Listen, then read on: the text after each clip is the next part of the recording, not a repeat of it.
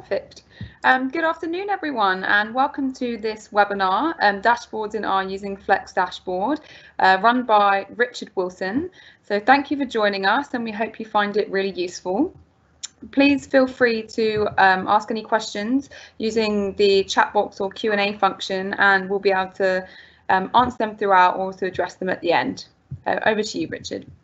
Right, afternoon, everyone. So welcome to this webinar. There's quite a lot to get through in an hour, so I shall crack on. I won't bother with all the introductions, but most of the time I'm a consultant, previously worked in the NHS, but I'm actually now just supporting the vaccination programme as well. So there's my contact details. I'm sure the slides will get circulated post the session via the website and things. So let's make sure. Yep. So the aim of the talk really is not going to be about the shimmy, which although is the content we're going to use, we're not going to be able to talk about shimmy, which I'll spend most of my time, but I'm going to be looking at what R has to offer in the dashboard area and focusing on how it reflects the sort of design principles and building a dashboard. There is too much R to go through in an hour in the scripts, so I'm going to put some blogs up on the community website about the charts, etc. So if you have areas you think you want me to look at, please get in touch via either the chat, or I'm sure we can do it through Twitter or the Slack. And I will stick the updated code on GitHub at some stage in the future. But the focus is very much going to be what I've learned and help avoid you having the same issues as I go along through this, through building the dashboard. Also, what I would like you to be is my bug squad today. So there's lots of issues about sizing and bugs in the tool. So I've put a copy up on rpubs. So if you take down this URL, so https://rpubs.com/richardI7, then it's shimmy, so SHMI0217. If you do that and open it up, that should take you through to the dashboard. I should have put it out on every page, but I'll leave it up here for a bit longer. If you open it up, then you can follow along and you can see how the dashboard works. But also, if you see a bug, stick it in chat, because there will be some. There's some interesting ones about how the dashboard renders on different screens, especially the old trust tab, as you'll see later, potentially, if I can remember how to share my screen properly. So have a go at opening that up, and hopefully everyone's had enough time to take down the bit which is most important, which is richardI7/shimmy0217. My journey to using R has been quite long, really, because I've really been, it's not a non-linear path, and I think this reflects the sort of Thomas Mock's stuff on the use of R Markdown, which I'm going to sort of refer to later because it influenced quite a lot of the work. It's been quite a varied approach. So I started with ZX80, which had 16 Ks of expansion, which currently wouldn't run any of my charts. So it's quite shocking, really, to see how we've moved forward. But I've done a HTML. We set up our own web server in 1994. I've done my own SQL server. But when I moved into the NHS, of course, I picked up Excel in a big way and a bit of Tableau. But I've only been doing R for a year, really. But why is this important? Because it will influence how I code. So if you look at my code, it will tend to be more verbose, lots of small steps, lots of tables because of the SQL background, and lots of calculated fields. So there possibly is a lot of redundancy in how I code, because it just reflects that way of approaching, which is much more narrative and verbose than jumping around with some vectors and things. So it's probably quite narrative in terms of coding style. So why mortality? Well, it's something which I've been working on for the last 10 years, supporting through my role at NHS-R as National Director of Quality Intelligence. It's meant to give you an insight into mortality at acute trusts. As I say, it's not going to be a whole talk on shimmy because there's loads more you can learn about it elsewhere. But it's important that trusts look at it. It's part of the quality accounts. And every trust will have excess deaths in some areas. Somewhere they'll have high levels of deaths. And it's an area where trusts spend a lot of money. So they'll buy in services from Dr. Foster's, DFI, or HED, which is a healthcare evaluation data tool, or myself, I7.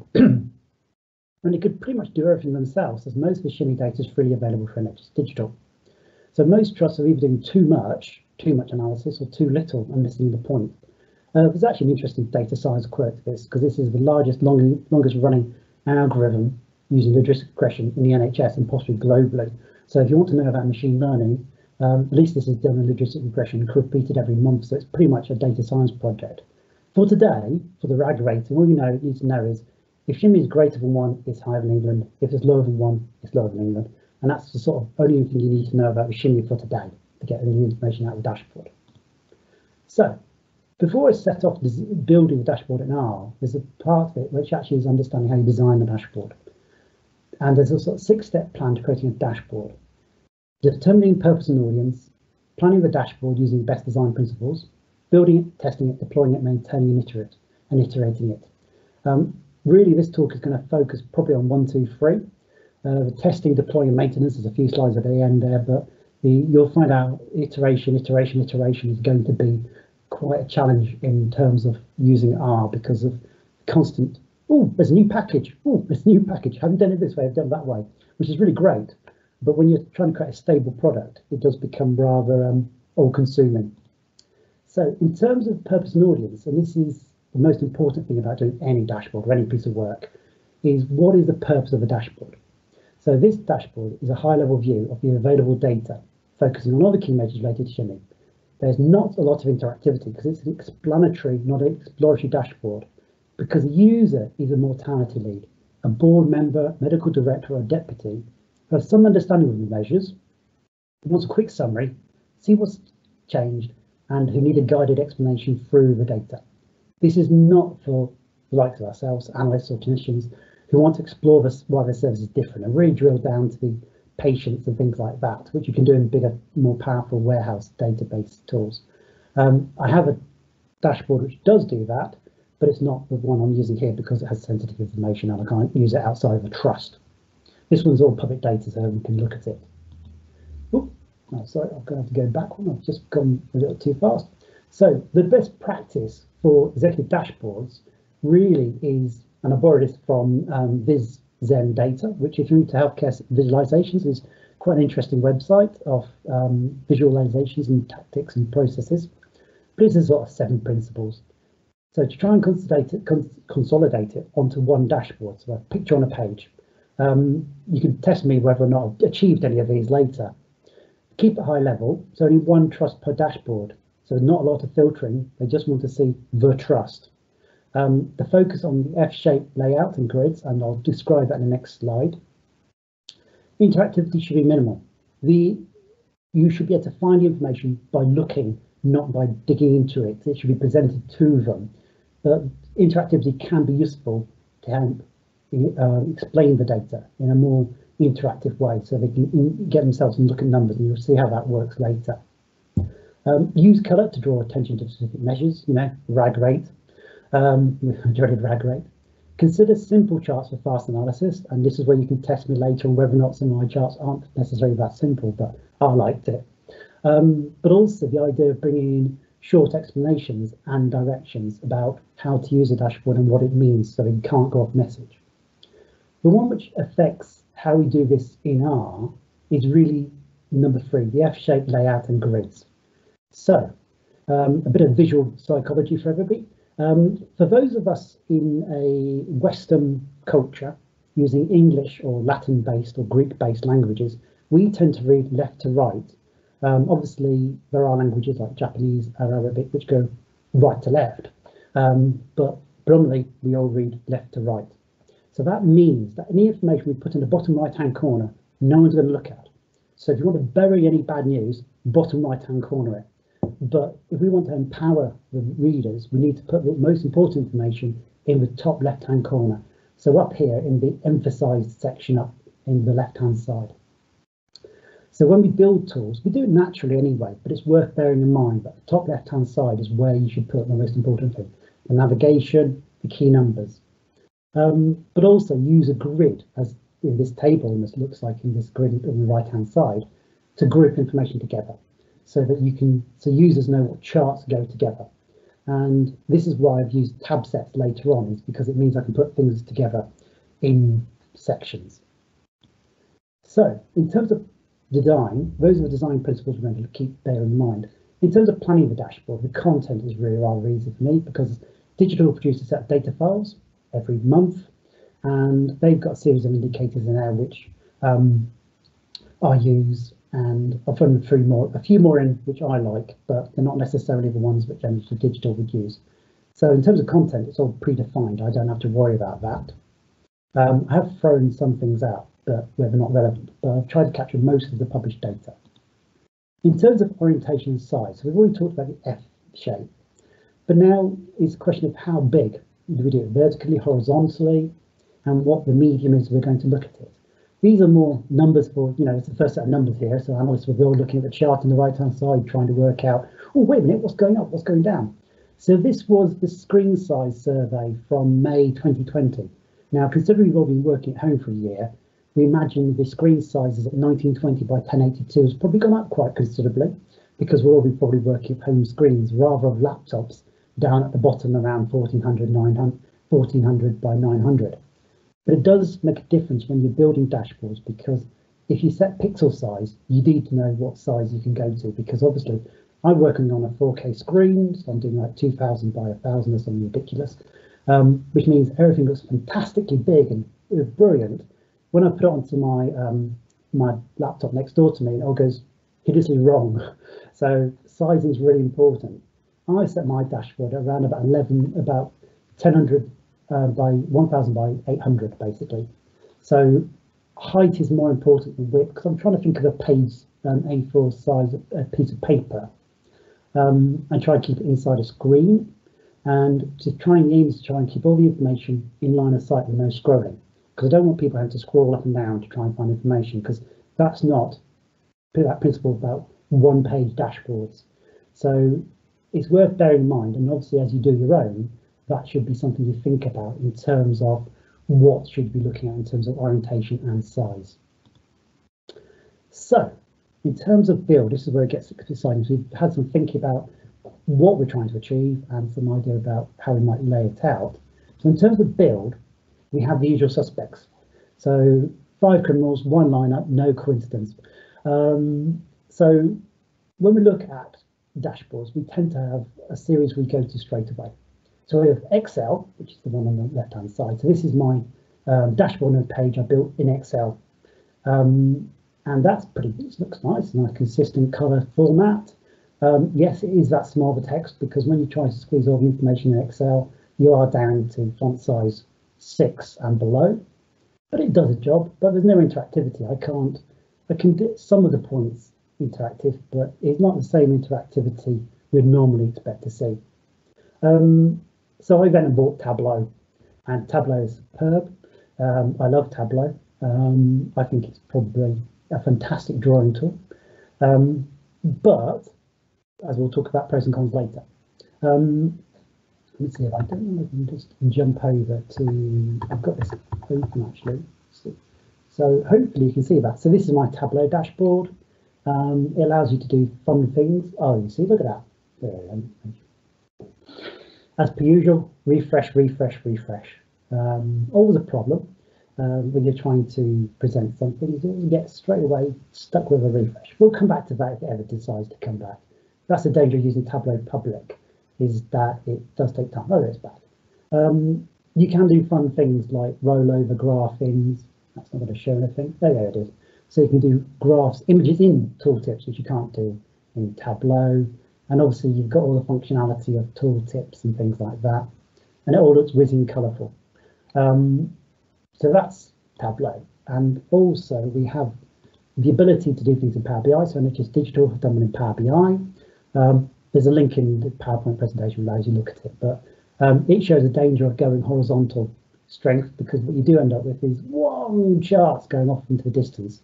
And again, there's lots of scrolls because you try to do every single chart on the page, because there's lots of interactivity on this. So there's an NHS Digital one.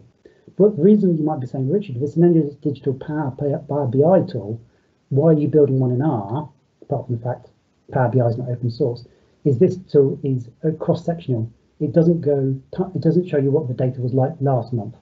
And one of the big things we want to know is, have I improved or have I got worse in the data in a dashboard? So this tells you about the dashboard today, sorry, indicated today, but doesn't give you an opportunity to see how your coding is improved or not. So that's the sort of usual suspects are mentioning.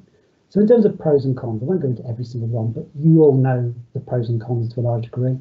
You know, Excel's brilliant. It's a fantastic scrapbooking for ideas. You can do something really quick in Excel. You can do it really quick, but once.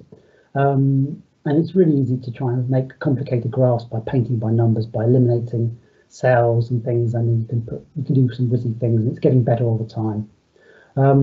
However, we all know that different versions of different graphing options. So if you're running off Office 365, the latest update like I do, when you go and show something in a trust, which may not be running that, you lose that graph. So you can't do a forest plot in Windows, so Excel 2016, but you can do in Office 365. So you lose graphing options. You don't have tooltips in the same way you do in Tableau. It's easy to corrupt because anyone just change a number on it. There's no version control, and it's difficult to mass produce because you can't just create a whole load of PDFs off it. But there's loads of other things, and obviously the situation with the coding, the COVID situation about the numbers of rows and things is an example of why Excel is not a great idea for these sorts of tools. Tableau and other visualization packages which do exist, like Power BI or ClickView or Yellowfin or whatever you have, tend to have glorious graphics. Tableau more than others because Tableau, and I love this quote about Tableau, Tableau structures are plotting marks in space for nearly endless customization. Every pixel in that dashboard I control. I know exactly what I'm putting in it, and I can move everything around. If I want to put a chart at 101 pixels to left and 97 pixels down, it can do that. No worries, and it'll be fixed in place. So it's desktop publishing quality, it's drag and drop technology, you just put things where you want it. It's got automation now with things like prep and the link between Power BI and Azure and things like that. So all of those things are all there. And it's digital first, mobile ready, which is important with all the different uses. We have the iPads and phones we want to be sharing it with people, data with. However, the additional costs. You need a server or viewer licenses. You need new skills, even though it's point and click. There's a whole thing to get head around in terms of language. It's not print friendly. There's no way you can print that Tableau tool in a print friendly fashion because it's all about color. It's digital first, digital pretty much only. You do need to think about how you do print friendly.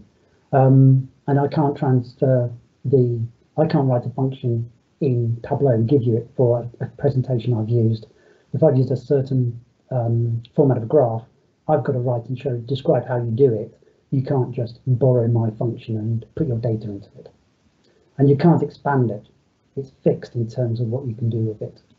So in terms of R, well, we'll come back to that later because that would be giving away the game in terms of what I feel dashboard, how R is useful for dashboards. So, but why, if I've got my lovely Tableau, did I want to move to R? Well, the fact is, if I want to share a Tableau dashboard with a trust, either I've got to send them a file, they've got to have a viewer, and I have to invest in software. And it would still be dependent on me delivering it. They couldn't do it themselves. So I wanted to replicate my Tableau dashboard in R so I could give it to a trust and they could update it, personalize it, do what I like with it. Why did I choose Flexdashboard? Well, be nice, we all work in our studio. I've been doing Markdown and it said, oh, you can do Flexdashboard. So I thought, well, let's give it a go. There was no assessment about why Flex rather than Shiny or another way of going. So I just thought, well, I'll give it a go, see what happens. This has been my journey about how to learn how to use Markdown. So just a quick introduction to Flexdashboard. It's really easy to find. You just go into a new R Markdown document. It's from a template and you just click Flexdashboard and of course up will come a Flexdashboard template for you in a .rmd file. It allows you to do interactive JavaScript data visualizations using HTML widgets. HTML widgets, well, by the end of this, you'll realize that HTML widgets are the bane of my life just now. But I'll talk about why they are and why that problem exists later. And it's probably because of the complexity I'm trying to do with the tool rather than Flexdashboard itself. You can use R graphical output, so lots of ggplots and things. You can use tabular data, so cable and cable extra as I use. You can do optional filtering and sorting, paging and things like that. Value boxes, I'll show you a value box in operation in the dashboard, but you can use gauges. I haven't done any gauges on mine because I'm not really very keen on gauges, but you can do gauges, and allows you to do text annotations of various kinds. So lots of flexibility. And if you could do Markdown, you can do in Flexdashboard is pretty much where it's describing it. It just puts it into a grid. So all it's doing is applying a grid structure to a Markdown document. So that sounds like it should be pretty easy, doesn't it? In terms of the build, I created a workflow which I use to build my dashboard. So every month I download the zip archive. I know I could probably scrape it, but writing the script to scrape it probably takes as long as it would to save and download it. It doesn't save much time. That goes into a new RDS file attached to the bottom of my historical data. So I can maintain a historical data RDS format, and I add that to the bottom every month.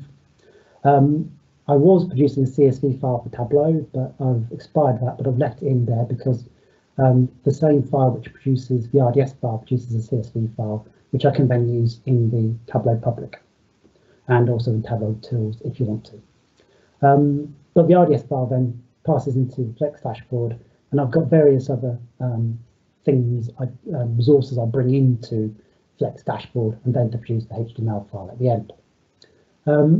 It is a very modular construction, and I've used the approach by Emily Reederer to build the tool, and it works really well. It's worth looking at her blog about how she does it. But this is the directory structure I use: so analysis, scripts, output, data, documentation, and external files. And these feed into various bits of my modular Markdown. So in my Markdown, you'll see I've got a YAML. And you'll see in the next few slides, of course, how I've rendered this. I've got my yet another markup language header, YAML, my library, my source functions.r, bringing in the data, a huge chunk of data wrangling, and then it gets into visualization, text visualization, tables, other vises, and fixed text. So there's a fixed text document, which I'll show you later, which is one of the options I have in the tool. If you're looking at the tool just now, it's in the manual page, is the fixed text. So that's the metadata. And I think that sort of structure really helps. And it's the sort of thing we do naturally, but actually structuring it in a way that you know where all your resources are really helps with the referencing of folder structure within the tool. So you can use your dot slashes and things to reference to the data. So I am using a hierarchical sort of data structure. So the YAML. Now this is always the interesting bit. YAML is really powerful in terms of setting the context of how you build the tool. One of the concerns you have to be watchful is YAML has a very, very precise data structure. The odd space can really throw it out, so just be careful as you move between copying over options. Every page in this, every of the slides I've shown you now will have these like numbers down the side, which refer to parts of the R script. So you'll see one here, the title, R params. It's Shimmy Explorer is the title. The rparams $trust takes it from this parameter, so it's RAJ. So it just says RAJ Shimmy Explorer. If you're looking at the tool, that's the top left-hand corner. Then you set your output, obviously within Flexdashboard. This could have been Zaragon or Markdown, depending on what you're doing. You may have already come across themes. So we'll obviously talk about themes in ggplot. This is almost like a theme for the whole tool. It's a CSS type structure. I'm using Cosmo because it looks very much like the NHS-R style, but you can change your look of your dashboard by just changing that one word. And if you go to Bootswatch, there's loads of different versions like Cyborg and various other ones you can use, which can give you a personalization to your style. It'd be good actually if we actually set up something within the R community. I think we talked about it before, about a CSS for the NHS-R style, which we could all use, which would save us all having to sort of bastardize things. Orientation, we'll talk about orientation in a minute, but usually there's two orientations, columns or rows. You can embed columns in rows and rows in columns. So it's very versatile in that sort of approach, but you have to set it at the top in terms of orientation you're going to use, but you will change it later anyway, so it doesn't really matter. Your vertical layout. Now, vertical layout's interesting because it affects how your size of your dashboard fills your screen. Now, I'm using a fill, so my page, there's no white space, there's no actually grey space around the tool. It all fills up with white space every time. But you could use scroll, and that would allow you to use scroll to go up and down to expand the spreadsheet, but a dashboard. But I didn't want to, remember, I'm trying to do a dashboard on a page, so I've not used scroll. I would recommend with all these things is play around with them, see what suits yourself. There's no rule that says you should use fill for this or scroll for that. It's whatever visualization you like. Your parameters, so this is useful when you look to automate production. So this one I'm using just, I set a trust as ROJ. When you do a parameter, you don't need to worry about this, it will just overwrite it. Now I've got another parameter called include tech app equals true. So that means I include the manual. If I set that to false, the manual gets dropped off. It just means if you've used this dashboard all the time, you might not want to include the help guide. It's a choice. This editor options markdown wrap 72 is a new part of YAML, which refers to the new visual markdown editor. It doesn't really matter in Flex, it doesn't really do anything in Flex dashboard, but if you start using, if you've got some fixed text you want to use the visual editor for, that will then appear. So it's not really that important, but it doesn't do any damage to your dashboard, so don't worry about it. Just leave it as where it is. So that's a YAML. So in terms of libraries, I've cleaned this up for this talk because I'm a bit of a magpie when it comes to libraries. I collect loads of them. Oh, new package, I can use that. But also reflect some of those things I talked about before about how I code. So I do include SQLDF because I like a bit of SQL. Sometimes it just makes sense to use SQL. Sometimes it just helps me understand.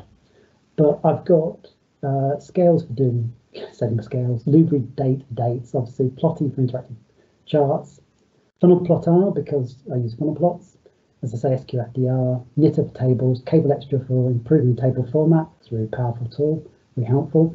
And this is one we're going to get onto later. Did promise you giraffes, gggraph. That's my thing. That's the take-home thing today. The thing to do this afternoon is get into gggraphs. Read Excel because I do actually have some Excel files. I know it should be a CSV file, but it does sometimes. It's just easier to do Excel. And cowplot for chart arrangements, but you'll see that later. I have two data files, data shimmy and data diagnostics. This is because combined data set is 488 megabytes, so I can't load this up to GitHub as a very quick, easy up thing because it's a massive file. And because it's so big, I use RDS for all my data stores, and that's why it's in the workflow. Why I do split this into data entry and visualization is because it's too big, but also that means that I don't have to load the data every time into the visualization every time I want to tweak something. So it's faster to restore, and also it keeps those attributes the same. So your dates are dates, your numbers are numbers, and things like that. So that's why I'm doing RDS. In terms of that big chunk, which I'm not going to talk about today because it's like 1,800 lines of code, it probably could be shortened, I know.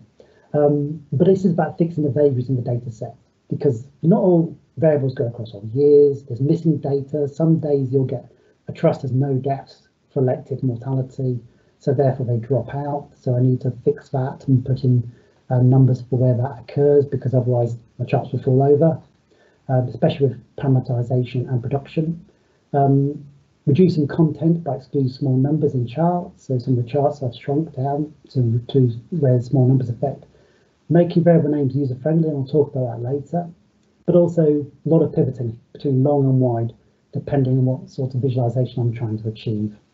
And also for creating variables for in-text-R. A lot of in-text-R in this. You'll see in a minute, there's loads of dynamic text, which is actually really important for giving, saves time in the long run, but it's a bit of a tranche. So you can see invalid code text. That's me creating valid variables for my in-text-R. Yes, and I know I should have probably set all these echo false warning falses in a knitter at the top, but I haven't done that. It's just one of those things I keep going, it's working, let's not break it, but I keep needing to go back and change and make it cleaner. As I say, it's a work in progress, it never stops, and you'll see a slide about that later. So, actually looking at the dashboard now, I thought better just start with what a Flex dashboard layout looks like. So it's pretty simple in many respects. As I say, it's like Markdown with grid. So a row is marked like that. You have row and a level 1 header, no, level 2 header, sorry. A chart is marked by 3 hashes, and you create a tab set by just doing curly brackets dot tab set. Dot tab set fade just means it does this like fade effect, which sometimes works, sometimes doesn't. So basically you can see that row, 2 rows, 1, 2, 1, 2, and you have 3 charts, 1, 2, 3, 1, 2, 3, and the tab set is set up as basically create a tab, so there's a break in that row, and therefore you get tab 1 and tab 2. It's pretty straightforward. You add a new page by adding a level 1 markdown header. So in this case, I could do like hash ribbons, and you can change your orientation by doing curly brackets, data orientation equals columns. So that's basically your Flex dashboard. Everything else is then how it looks and the visualizations you put inside it. So if you've got the dashboard up, hopefully you do, you can see in page 1 the summary. So this is the opening page. This is basically that cut and paste straight into your board report. This is so the cut and paste section here. You'll see there's 1, 2, 3. Those relate to the next page when I describe how these are actually encoded. So there's 3 sections to this: a title bar, a text section, and a table section. So that's basically what I'm trying to do here, is just give the person who's reading this the headline of what's happening, how it compares to England, and this text goes through and, as I say, just describes the data in detail. And in terms of how that's designed, this is the wire view for it. So you've got a title bar and a text page of 600 pixels, a table of 400 pixels. And that's written this way. So summary, data orientation tables 1, this is the page. We're doing it in columns. So the first, I've got 2 columns, 1, 2, and I've got shimmy is my title for this one, which was in the previous one, which is shimmy, and then you'll column 2, which is set up as tables. And in this version, that just has some dynamic text to show the latest publication text. So hopefully you can see that in the report. So 1, 2, 3, that's the layout used to produce that page.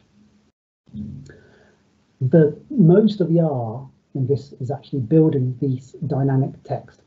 Now, this is one of the sections. So this is for basically saying what is the shimmy, and all this R with all these arrows creates this title that says headline font in HTML1.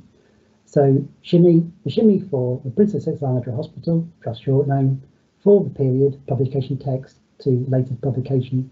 So from publication to latest publication is rounded, dum dum dum, and it's an if statement. So if the trust value is 3, that's an outlier status, is as expected. Oh, it's not. That's yeah. If it's greater than 3, it would be higher than, worse than, and you can just see how that sort of works. But you just have to keep writing it. But you can do formatting and stuff. So I set the format for that period start date, which is a date, to be set as month and year. So you can see June 2019. So a lot of what goes on in the visualization of the dashboard is actually formatting numbers and dates and text to make it legible. So this is a very readable sentence for a executive, because it says, well, wait a minute, what was my data? It is as expected, but it is higher than the previous period when it was 10.059. Admittedly, the difference between these two numbers isn't very significant. However, there's a bit of a challenge around what would you do to define the change. And that's one of the things I'm looking at as we go forward, is actually constantly reworking this dynamic text. So, page 2. So on the title bar, if you click on to overview, you get this page. So this is the meeting. You're probably wondering when you look at the other one, where's the dashboard? So this is the dashboard, really, the big dashboard, and it follows the F-shaped design. So at the top, the most important information is this value box. It's blue, it means there's nothing to look at here. It's as expected. If it was above expected, it would go orange. And that's pretty straight. It's easy to code in Flexdashboard. It's one of the built-in widgets. But it does take up a lot of space, because there's a lot of space over here on the right-hand side we're not using. So again, there's 3 sections here, A, B, and C. And that converts into this. This is the wireframe, so title navigation, the value box A, the headline chart line B, and then the tab set C. Now we're starting to get a lot more blue over here, so a lot more R over here. So this is how it renders in the how we actually write that. So A is this section here. So that's the value box. I missed out. I've got that slightly wrong. So the value box is there. So it just goes, it's 1 row, 2 rows, 3 rows. So I should just move that down, sorry. Yeah, so row 1 is the value box. The summary is already there because that's the title navigation, already exists on every page because the summary propagates over every single page. Then you have, as I say, the value box, which is this row. Then you have the shimmy. So I've set up another row. So # row because I want another row. And then I've set, so #3 is shimmy, so that's my title. And it's got date title 4, so the section I'm actually putting in, so this is my output component. I've set it to be 400 because I want it to be 400 pixels high. I'm trying to control the presentation by using pixels. And then I do a bit of R just to create a chart. And then I create another output component in my row. So in my row, I've just got 1 item, 2 items in my row. So rows go left to right in terms of content, whereas columns would go vertically. So then I've got my other component, so ## for my next component. I've stuck in this square box allows you to do a reference, so reference between 2 pages. So if I clicked on that, I would then move on to another page. And sometimes the results equals as is. So this is deploy results as presented can be useful. Sometimes it doesn't, sometimes it is. Again, it's a bit of a vagary. I'm sure there's a good science behind it, but I do a lot of PDSA cycles to find out what works and what doesn't work. I have set these graphs now, these charts in the tab set to be no mobile. So if you want to do a mobile version, you can have a mobile chart and a no mobile chart. And or just if you don't put no mobile, it presents in mobile anyway. So you can have a mobile specific version which only presents on mobile devices, or a no mobile presentation which doesn't present on mobile devices. So all these charts that do not present on mobile devices because it does not work. One of the user feedback said they wanted a tab on the tabs. You've got them in the previous wireframe. It showed basically a tab just as a text. You can put a badge, which is like a blue pill around them. And basically, one of the user feedbacks was they couldn't see the tabs. So I've put this blue badge on everything. And it's blue because the badge is set to primary, which is the primary colour of the theme Cosmo. So if you wanted to change that colour, you can just go into Cosmo and change that to badge red pink, whatever colour you like. So it's very flexible in that respect. But badge primary just means make it the primary colour of Cosmo. On page 3, so we're now moving to conditions over time, which you could have got to by doing the hyperlink. We have this dot chart. Now, this is the one Richard loves, but doesn't quite work because the colours should be more differential. So the colour should go from a deep yellow to a dark, deep blue. But basically here we're trying to show a change in the excess depths, which is a measure which comes out of the shimmy. Coloured by, so the excess depth should be the size of the dot, and the colour is the depth of the shimmy. Now, you could use this for, say, A&E performance, and it could be percentage of A&E, could be the colour, so getting redder as it got worse, but the actual dot could have been the number of breaches or the number of attendances, and that would be scaled to the size. So the idea was just to try and show how things move in and out of significance. Now, on the tool, let me just see if I can actually get to it. Yeah, so I've got my version of the tool here. So in conditions over time, I'll just show you how Plotty works. So this is a Plotty chart, and you can scroll over and you can see all the tooltip. And if you capture a bit like that by using crosshairs, you can then see in more detail. You'll see it goes up to November because I've actually expanded the limits here to make sure this is a perfect circle. Otherwise, R would have done this to it and demi-circled it because it cuts off a hard limit. So that gives you the opportunity to just jump in. It's one of the advantages of plotting for difficult charts, big charts like this. And you just go to scale it back again. So I could have gone down the bottom. And again, I can see how septicemia has improved to be less deaths. So that's how we use auto scale. Hopefully by now you've also found lots of problems with the old trust dashboard, which changes in size, which I'm going to come back to later. So that change over time page is very simple in terms of the look and feel of coding in Flexdashboard. It's a page, conditions over time, orientation equals rows, probably good in columns because it's only one chart. I'll set up my row. So again, there's my conditions over time title. My row is there, and my chart is this hash hash hash. And I've got some text in there just to describe it. And what you can do with Plotty is the default is Plotty gives you loads of options, including the logo for Plotty. And some of these things are too interactive, like photograph, find. There's too much complexity there for the user. So you can just take them out by actually just doing mode buttons to remove, which is pretty straight, pretty much it says what it does in the tin, and then you list all the ones you want to take out. So I've taken out lasso, 2D, select 2D. So I've just left in the ones I want to leave in.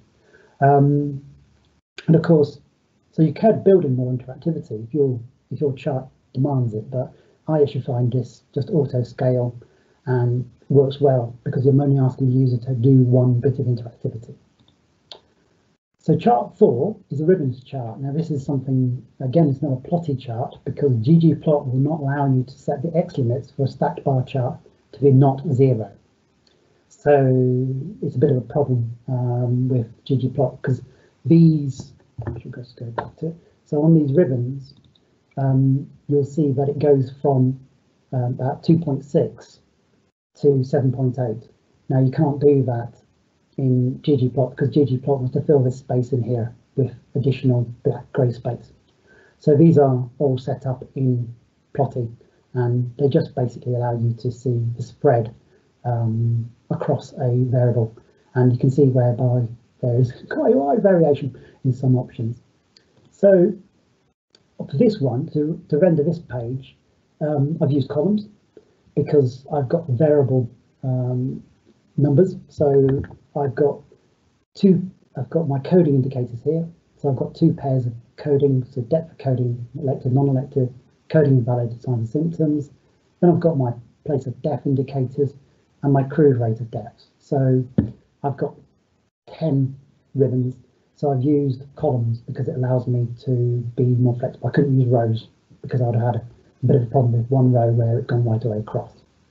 A bit of interactive text, inline text, just to show, just to give a description, and again, just to make it every time pertinent. So just use the date period. And then what I've got is my 3 columns, 1, 2, 3. So column, hash, hash, get some new column. So I set my data height to be 800, so to be 800, which doesn't quite work because then I've got, this demonstrates why data heights may not actually work when you're rendering, because I set my data height to be 150 for every single chart. However, they're not the same height. So what you think might happen doesn't happen. So here I've set my data height to be specifically 150 pixels. So they all should have been the same height. And I should have a gap at the bottom of these 2, but it doesn't work that way. So that may be because I'm using fill rather than scroll. And again, it's just looking at that and understanding it for your own dashboard. So again, it's about, you have to look at these things and think, will that work? Will it won't work? In this case, those, I might as well take those out. However, it does make a difference for mobile. So leaving these in means that mobile will all be the same size. So maybe it works for mobile and it won't work for here. Again, it's trial and error with most of this. So the help manual is the last page. and it mirrors the layout of page 2 because it gives you the help guide to page 2. So you have the same 5 sections. It would be nice if we could link the key elements, but we can only link to pages, because it would be nice to say have a help button in the shimmy which says go to help, and then you could have read the help guide, because again it would have done that principle about giving people directions about how to read things. So in the tool, in manual, you can't jump from here. That shimmy doesn't take you to the overview. So what would be nice, as I say, is if you've got this like link, conditions over time, jumps to conditions over time, and overview jumps to overview, I can't jump from that page to help. That might not make a big difference for shimmy, but if I'm looking at my relative changes page and I wanted help here, I couldn't jump to the relative section here, which would be activity. I couldn't jump to that point, so you can't jump to in page like you could do in HTML. So a bit of a limit there. Again, it mirrors the normal layout, but this time I'm using actually a child file to do this. So I can actually eliminate this whole section from the dashboard by setting the params to be false. So if I set my evaluation params, if I set my include tech app to be false, this won't appear in the dashboard, it just will vanish. Because if it's false, it won't bring in this technical appendix.rmd, and that's what technical appendix RMD looks like. So you can take the whole chunk out and represent it differently. It's probably not so important in the dashboard, but it is helpful when you're modularizing between a markdown and a flex dashboard approach to a tool. So charting. So I'm going to just quickly, running out of time, so quickly run through chart and plotting. So basically, charting options, different options. Plotty is an interactive package. You can make ggplots be interactive. The big difference here is that when you do plotty, you can really set the tooltip to be really good, whereas a tooltip in ggplot is really bad because it just looks like that and it doesn't look as nice, perhaps. Also, that shouldn't be there. Multiple charts, subplot, facet, wrap, or grid. Basically, the big red across because basically by the time you get to this point, you realise that plotty and ggplot and ggplotting is not the way to go forward with charting in Flexdashboard. What you want to do is giraffe. Giraffe is a really simple package to go interactive. It allows you to do tooltips, it allows you to do on-click actions, and it retains all the aesthetics of ggplot, which plotty doesn't, and ggplotty doesn't. So to turn a ggplot into gggraph, it is as easy as add _interactive to your geom. So over here, I've changed a geom line to be interactive by just sticking _interactive on it and setting my tooltip to be tooltip, and tooltip is a column in my data set. I set my data ID, what do I want to use to drive my tooltip, to be 4. So my 4 in this case is my grouping option in my ggplot, and that's all you do. And you've got an interactive graph. Brilliant. You use all your normal ggplotty stuff. You can use facet wraps, which work brilliantly. But what I have done is changed my values up here. So I had things like short name for indicator to be called to be 4. I've changed my growth value to be percentage increase, my period end to be 12 months 2. So a lot more English. And I've created a tooltip that says 4. So 4 is basically my indicator I'm using. So that will change for every single one because there's a whole list of them factored here. My growth label. So what is, so 4 is the trust, or I should say. 4 is the actual trust or region. The growth label is what I'm looking to report. My 12 months is formatted to be month year. So you can see that in a page and overview. So on this one, you can see that, I'll just get it up. The problem with this, you've got to be really targeted because it's really small target area. So it says 4 is mid-Essex, deaths is the percentage growth, and the 12-month period to March 2011. So you've got a really good tooltip, and you can see how when you do a geo, it actually, the interactive line actually goes and changes different colour. So it looks really good, really whizzy. It's ideal, and that's a really good cool. It's saved my life in terms of trying to do charts. So you'll notice that not all charts are done in this way. So to add in Markdown, all you do is you have, this gets a bit more complicated because you have to do ggplot to HTML, and you just have to do a bit of stuff here, but it's a little bit of a challenge, but it's where good stuff happens. So you use fill to set the color of your background to use tooltip, so blue to orange, and you use ops hover and ops hover inv to do that select line. One of the good ones is, in actual fact, if you look at the activity, you can actually do, you can set it to be, the data ID to be time, not, I don't know, trust or whatever. And you can then see how an orange line goes across. Really good. There is a problem. Markdown is sizing, and it really struggles with sizing. You've got this interactivity between tab width and tab height, the SVG size, so the image size of the HTML widget, and resizing. And there is no way around this, but because the creation of HTML widgets in tab set is very flaky. Flex dashboards without tab sets is probably fine, but the HTML widgets in tab sets aren't rendered as well as you could be. And it's probably because of the way this box is set in terms of the tab set sizing. This box is unknown to tab set, is unknown to HTML widgets, and therefore some of the sizing goes a bit awry.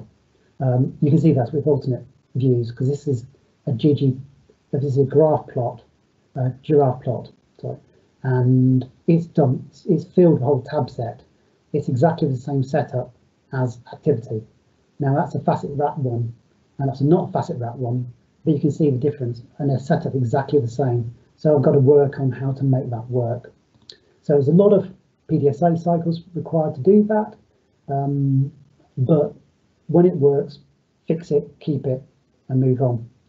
Parameterization, you can do lots of parameterization. Big problem with parameterization is the more complex the dashboard, the more likely to throw errors that are not data related. You'll run a dashboard. If you just try to do a series of dashboards like one after each other iteratively by changing the parameter in the tool without doing it through a parameterizing, they'll all work. You'll run a whole series, a list of them, through parameterization, through this sort of manufacturing process, production process, and it will fall over. And you won't be able to, it's a challenge to decode why that's happening. So just be aware that this does work, but it may throw up those errors. So don't do it on Friday afternoon for a panic last minute deadline, because it will throw up problems, or can throw up problems. Browsers, it all works on all the same browsers, so no issues there. Going mobile, Flex Dashboard probably works brilliantly without tab sets, and it does work brilliantly without tab sets. However, it does not like tab sets. So this is some of the renders from various screen grabs on mobile devices, and tables seem to work well, text seem to work well. Even that huge complex conditions of a time chart works well, ribbons work well. The page with tab sets, no, didn't work at all. Tableau is better in that regard because it's got precise defined sizes. It actually tells you how big an i10 screens, iPhone 10 or Galaxy, whatever they are, phones are, and you can actually build your tool to render exactly correctly. So still not got it to work. Persevering, but it does, it has that functionality which can be useful. Recycles, obviously, because it's modular design, it's easy to move between Markdown and Flex Dashboard, so I can use the same charts, the same wrangling. I just need to copy the chunks between the two, and I've got a really nice report which I can send out to people and say, here's your trust report. And again, it's interactive, so it's HTML. There is breaks in here, so it does print properly to PDF, so it doesn't, you can use a /new page in R&D to actually print this to PDF, so it all works well. So in terms of pros and cons, I'm going to run out of time for questions, sorry about that. So pros obviously are free, open source, it's all brilliant and all that. Lots of things it does better, like the funnel plots were a lot easier to do the first time around. And I can do the whole workflow in one go. And I do like the idea of getting 2 products for the price of 1, because that means I've got less work to do. However, you do need to use new or old skills. I had not expected to have to remember all that HTML. Lots of HTML to learn. to remember how to make it work perfectly. Biggest problem is not pixel perfect. All that sizing, it's like really frustrating when you go from Tableau, when you're specifically laying it exactly, when you can't do that in R, is something you just have to get over and work with your customer to understand. And there is idiosyncratic ways that the packages respond differently to changes. So, as I say, with some of that viewing, it does go a bit weird sometimes. And the issues with HTML widgets is a really crucial function of tab sets, which you just need to get it to work for you in a way, but just think it is going to be problematical. And I'm happy to work and with people, if people got any ideas, it's quite a, I'd love to know how to do it. It's not completely free because, of course, if you want your own server, then it's going to cost you a bit of money. So, what have I learned? It's ideal for quick dynamic dashboards, and if you've already got an R Markdown report, which is really nice, then it's easy to convert to Flexdashboard and vice versa. And it is much more rewarding than sending a slide back. And it's obviously the right way to go for digital first. But is it a viable corporate dashboard tool? Oh, it's a good question, because the build process is too complex. There's too many PDSA cycles for you maybe to justify to your manager that why are you spending ages doing tweaking an SVG size from between 3 and 4 to try and make it fit. But once it works and it's fixed, you're probably doing okay. You do need skill sets which are beyond potentially the normal skill set for you, quite the usual suspects, because you do need to have you do need a grasp of HTML to make benefits of CSS files and things like that. If you've got an understanding of HTML, it does help with Flexdashboard because you will be able to get a much more benefit about using HTML in things to set different styles and things like using italics to highlight variable text. So, by the end, would I recommend it? I think I would recommend it, just it's not as polished. So you just need to get it as good as you can and be happy with it. Otherwise, it will become a demigorgon and it will absorb all your time trying to make that, oh, I could just get it right. Because it can consume more time to try and get that functionality and visualization perfect, and rebuilding for better tools as they come along. So I wish I knew about gggraph 6 months ago, because I would have not had to go back and rebuild all my tools. But that's just the challenge of that. So it is can become a bit of a demigorgon. In terms of, some people say, how long does it take to build? I think you can get 80% of the dashboard very quickly. In probably a week and a half, you can build a really good dashboard. Like, you could probably get that dashboard quite well built in, a week, 2 weeks. However, to perfect it will take you an ongoing, it never stops. It just keeps going on. And as we know, season 4 of Stranger Things has just been commissioned because it keeps going on and on and on. So it's a bit like that in many respects. It just will drag you in if you do not set a goal specifically. So make sure you get that definition of the audience expectation really high at the beginning. And so where next? Just quickly, I'm not necessarily going to do the shiny because I don't need that functionality.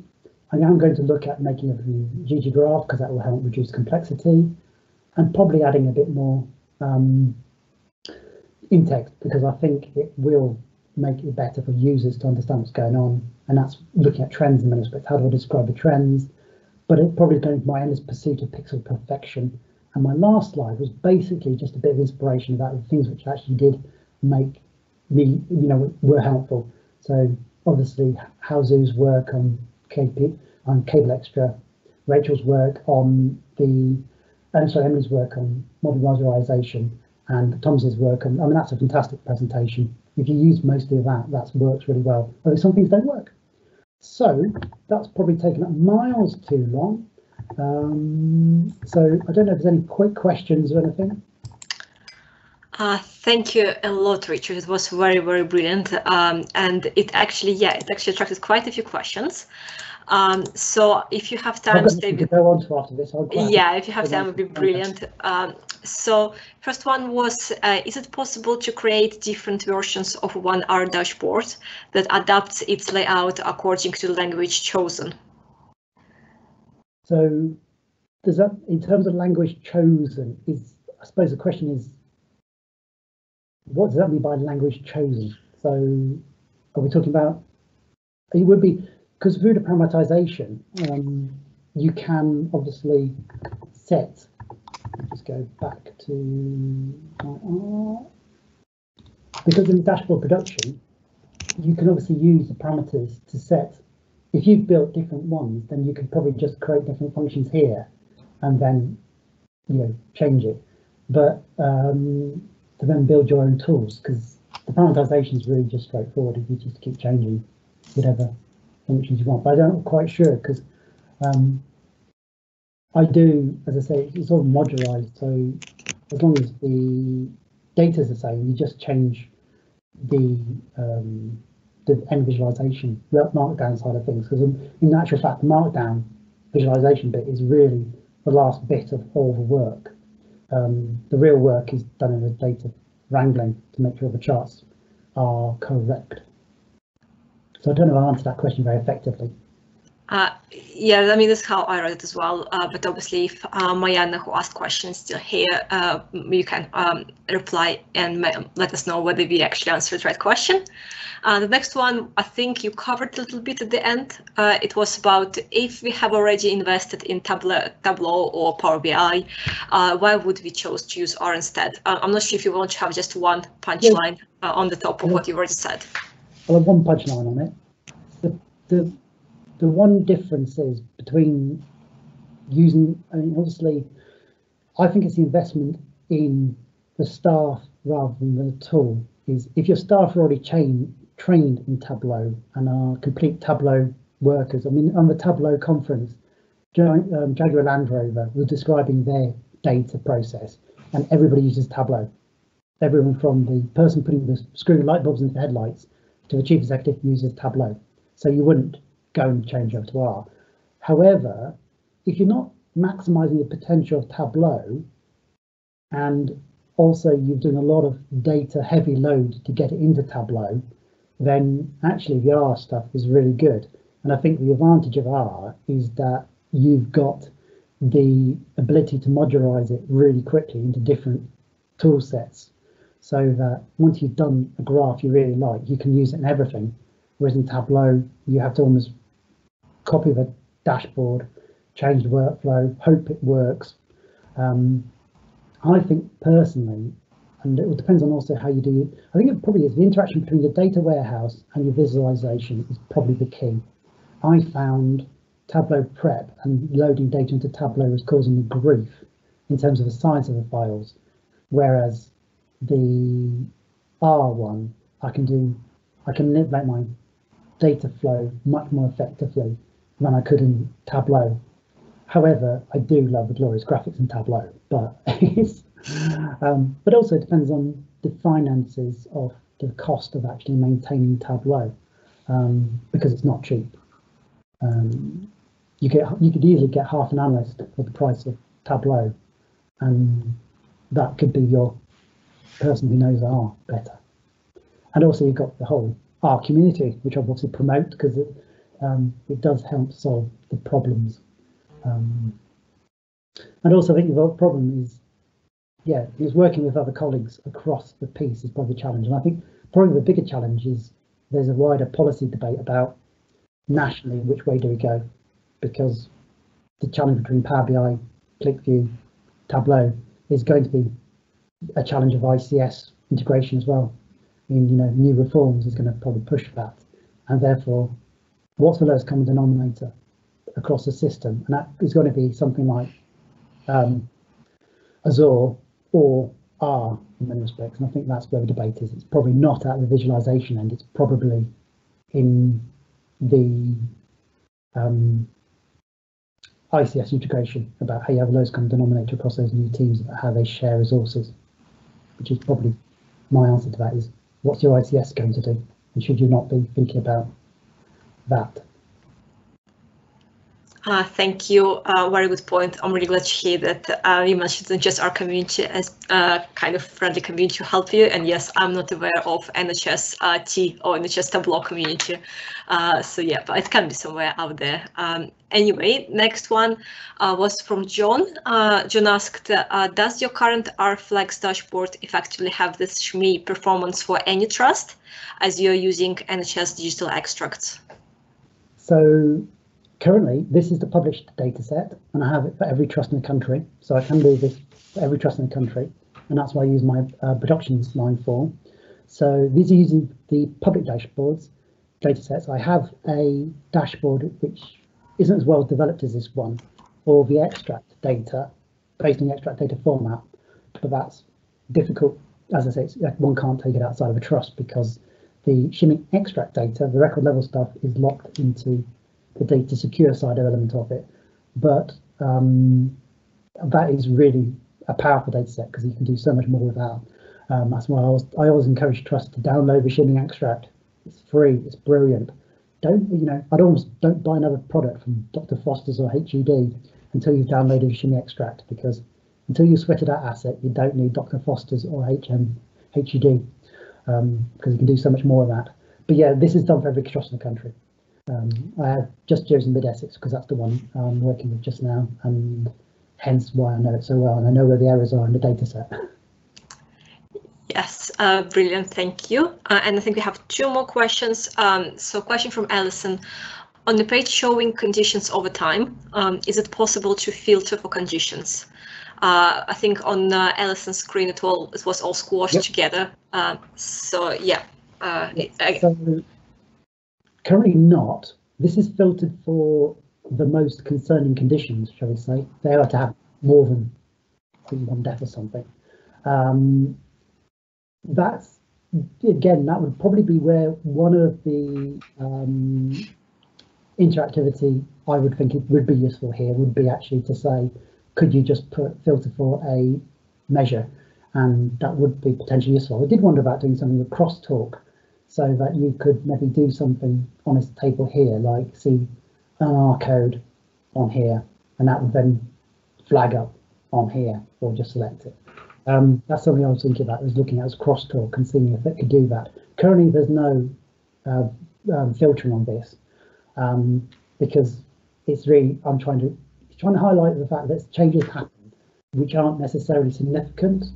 So the overview here highlights the significant values, but often there'll be changes in areas like here, which wouldn't ever flag on the dashboard, but may actually be important to track. So why did I get excess deaths in blue track? So it's one of those ones whereby I've given a bit of flexibility in terms of the freedom to explore. But yeah, I think you're right. That's one of the things I never thought of in that track. So I'm going to take that away and think about, should I put try and see if I can do a filter on this page. But that might need to be sure you see that. And I think Flexdashboard does allow a bit of filtering, so I'll explore that. So that's a really good question.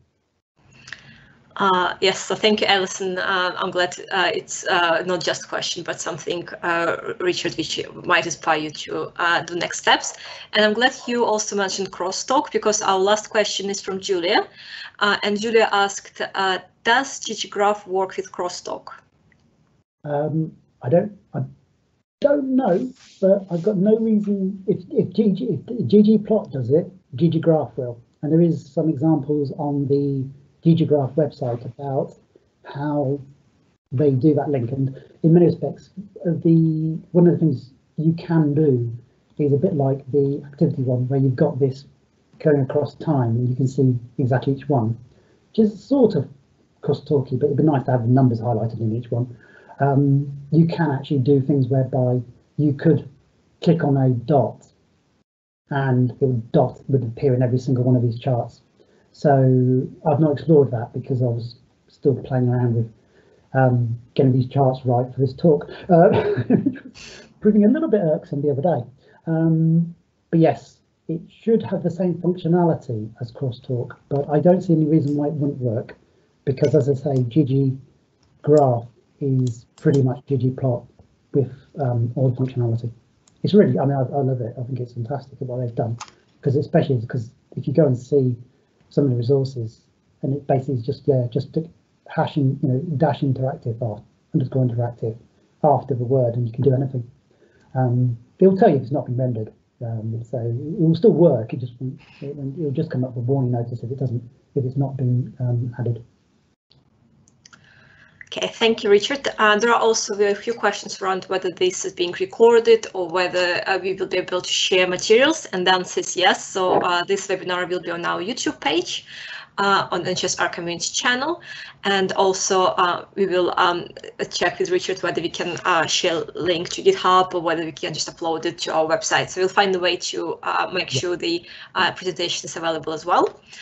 So thank you, Richard, a lot. I know how busy you are, so thank you for attending, for helping, and for sharing your knowledge, as well as staying even for a bit longer to answer the questions. And thank you for everyone who attended, and for everyone who stayed with us till the end. Again, even though we overrun a little bit, I'm just going to share quickly again link to feedback form. If you could fill it, we would be very, very grateful. But overall, keep in touch with our community. Please join us on Slack. Make sure you following our Twitter, and also make sure you are attending our future webinars. Our March one will be non-technical, and it will focus on how to communicate analysis, results for analysis, and just overall analysis with non-analysts.